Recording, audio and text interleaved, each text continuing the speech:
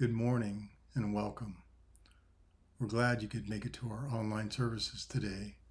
Currently, we're not having services in person because there's just too much risk of sickness. Please pray that we'll be able to meet as a body soon and pray for the healing of the members of the church. Well, it's Christmas time again. Has everyone finished all their shopping? I hope so. I'm not very good at shopping. My wife is a pro. She's very efficient at it. Pastor Sandy also loves to decorate. This is the time of year when we start pulling out all the decorations, hanging the lights on the house, putting the wreath on the door. We get out the Christmas candles and all the other little knickknacks.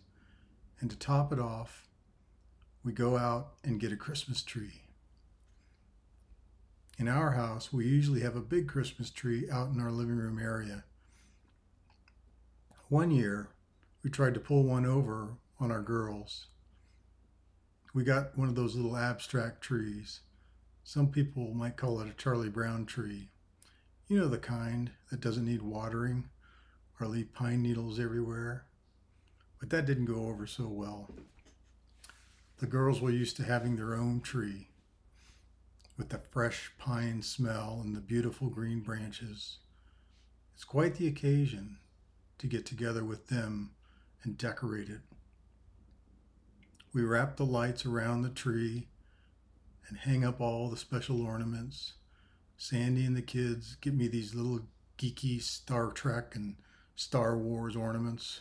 I'm not sure if it's to have fun with me or not, but I love it. As a final step in decorating the tree, we put the final touch on it. We put the star on the top. The tree is the focal point of the holiday celebration. Why do we put up a tree? What does it remind us of? Well, I can tell you what it reminds me of. It reminds me of the cross. The cross wasn't the same shape as the Christmas tree. It wasn't decorated like a Christmas tree, but it came from a tree. The cross was where Jesus died for you and me. He didn't go to the cross for his own crimes. He didn't go to the cross for his own sins. Hebrews 4:15 says that he was in all points tempted as we are, yet he never sinned.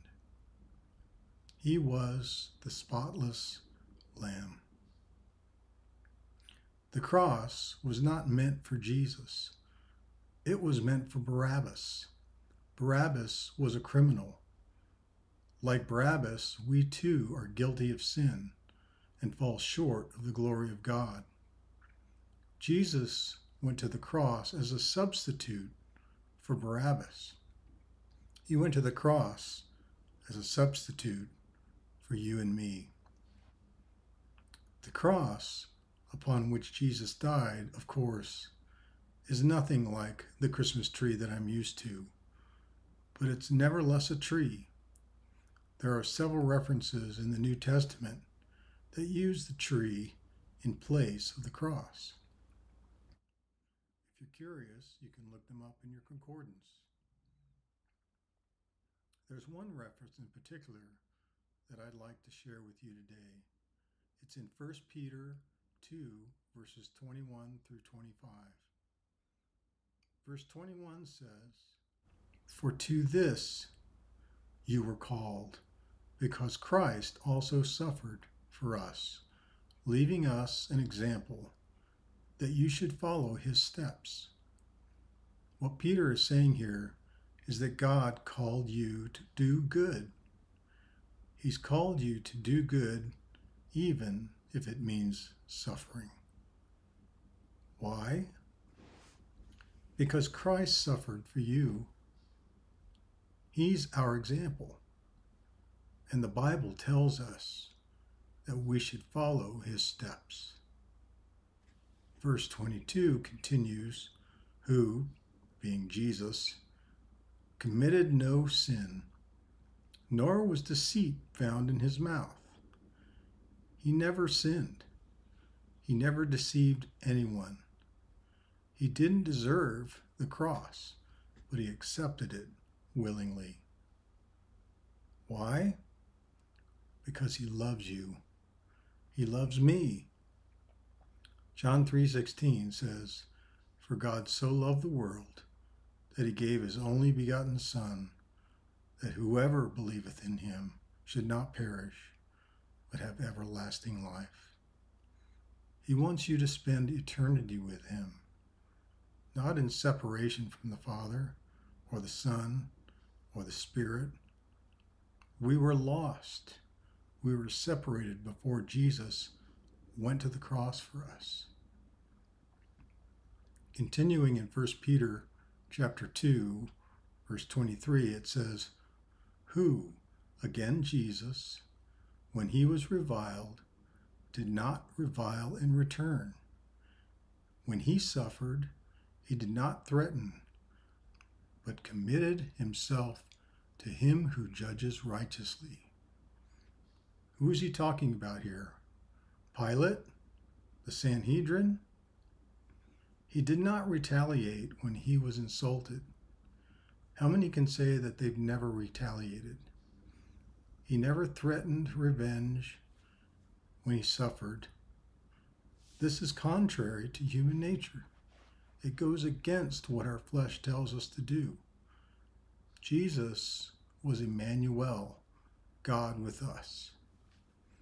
He had flesh just like us. He was tempted just like us. But instead of allowing his flesh to control him, he left his case in the hands of God. He knew that the victory was already his. He knew God would judge fairly and righteously. Do you know any situations like that today? Corruption in our legal system? It's nothing new. Look at what happened to Jesus, a completely innocent man. And more than that, a completely sinless man. One who was innocent by both man's standards and God's standards, was crucified. No, the cross wasn't fair, but it was the only way that we could be reconciled to God. An innocent man had to die in our place so that lasting righteousness could be restored. This is something that we could never do on our own. It's God's perfect plan of salvation. Listen to this in 1 Peter 2:24. It says, "Jesus himself bore our sins in his own body on the tree, having died to sins, might live for righteousness, by whose stripes you were healed." He personally carried our sins in his body. He personally took them onto the cross. Why did he do such a wonderful thing for us? So that we could be dead to sin. That was our body up on the cross. That was our flesh up on that tree. Jesus took it and put it to death so that we could live unto righteousness. Without the cross, we would not be dead to our sins. Without the cross, we can't live a righteous life. No matter how hard we try, we could go to church every day of the week and still not live a righteous life in God's eyes. There's only one way to live a righteous life in God's eyes. Believe in Jesus and the work he did on the cross for you. Tell him that you're sorry for your sins. Invite him into your heart and make him the Lord and Savior of your life. Become dead to your sin and live unto righteousness. And what is the result of faith in Jesus and living unto righteousness? Why has Jesus done such a marvelous thing for us? I'll tell you why. Healing, reconciliation, restoration. The Bible says that by his wounds you were healed. Hallelujah.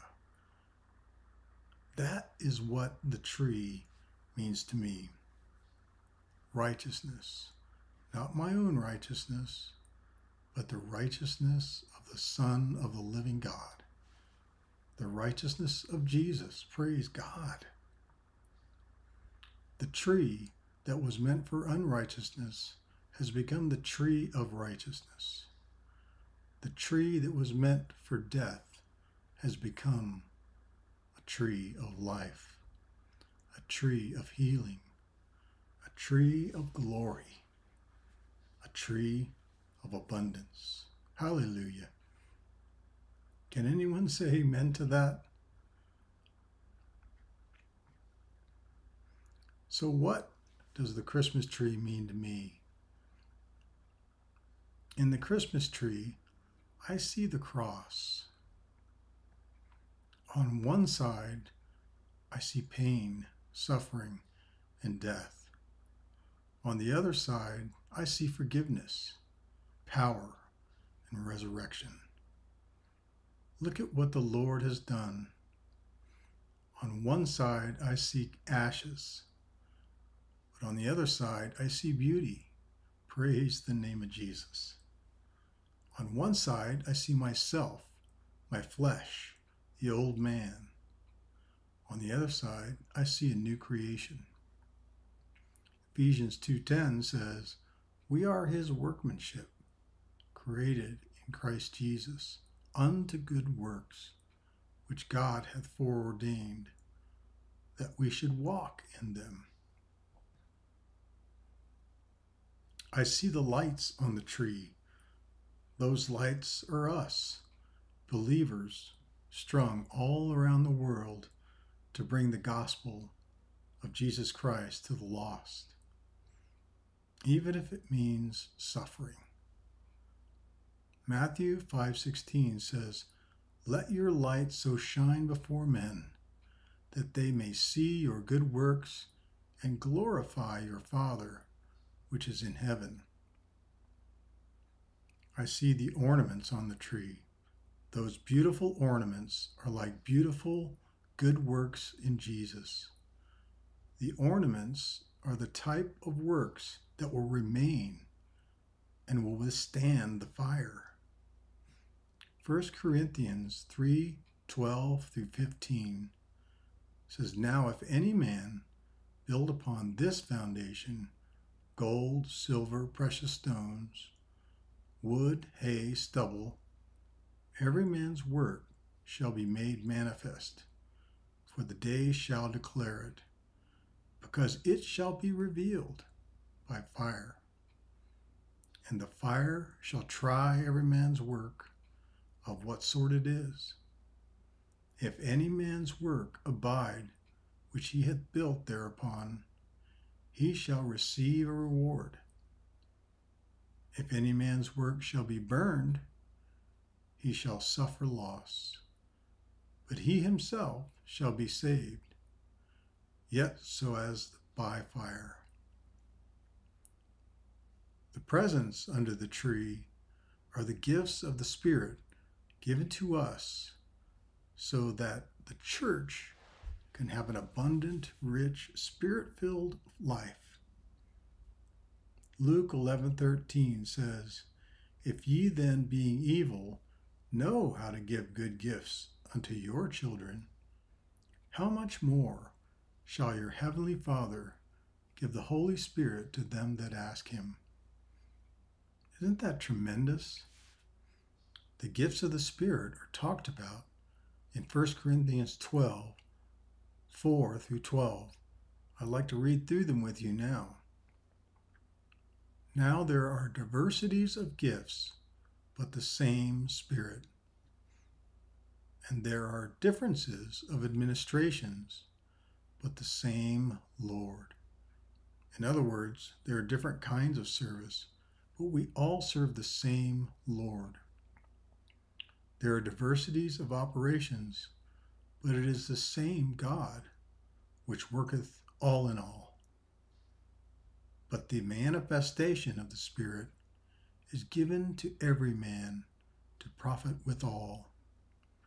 For to one is given the Spirit of the word of wisdom, to another the word of knowledge by the same Spirit.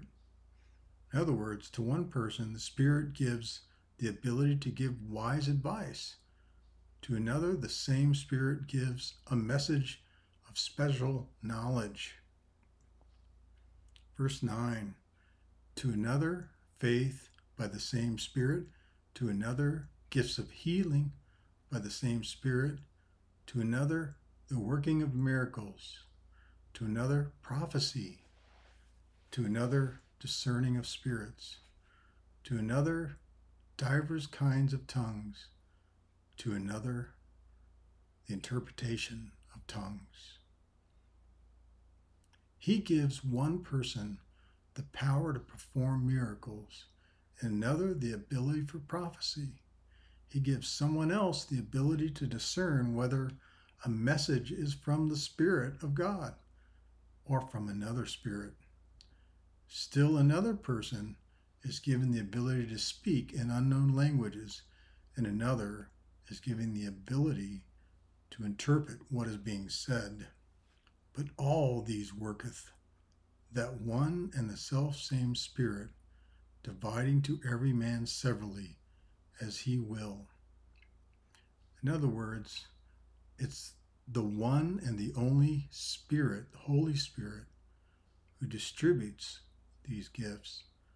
He alone decides which gift each person should have. For as the body is one, and hath many members, and all the members of that one body, being many, are one body, so also is Christ.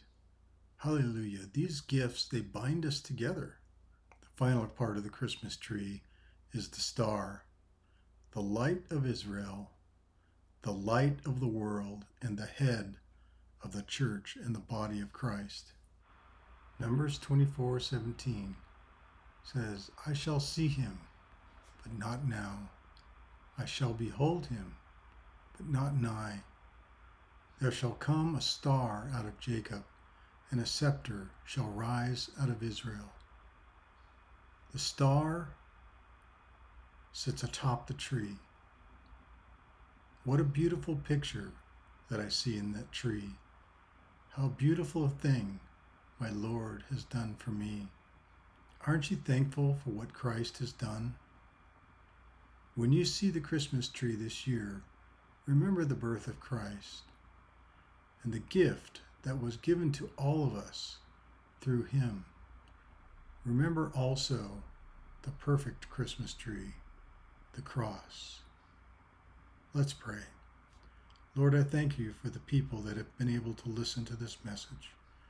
I hope that, Lord, you've spoken to them through it. Lord, I pray for our congregation. Lord, I pray for our congregation. I pray you would heal all of the members that are sick in Jesus' name. Lord, help us to be able to meet soon in person again. We thank you for what you're going to do, Lord Jesus. We pray to the Father through Jesus, in Jesus' name. Amen. We'll see you now. Bye-bye.